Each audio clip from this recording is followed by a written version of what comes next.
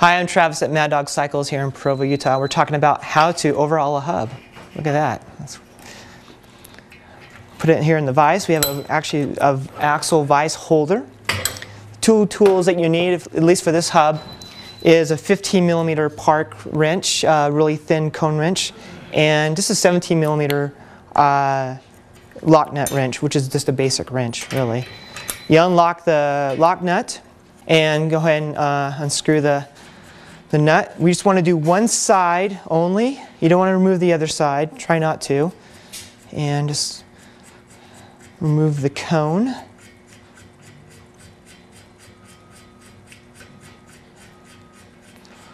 Okay, this is the actual axle cone that rides in the ball bearings. Okay. Now you can remove the axle from the hub. And there you go. There's all those rusty balls right there. What you do is go ahead and, if you have a magnet, that's usually the best thing to do, is get all those balls out. Just use a magnet like this. And these are 1/4-inch ball bearings. You can get them at any your local bike shop. And you want to inspect the hub. Make sure that there's no cracking inside those races. So wipe out all that grease there. Inspect it, make sure it looks good. This one looks pretty good.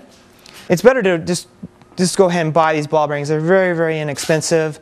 They get ovalized over the years, and so just go to your bike shop, buy some new ball bearings. These are 1/4-inch, and they're like nine balls per side.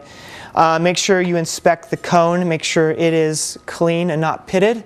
This one is really good.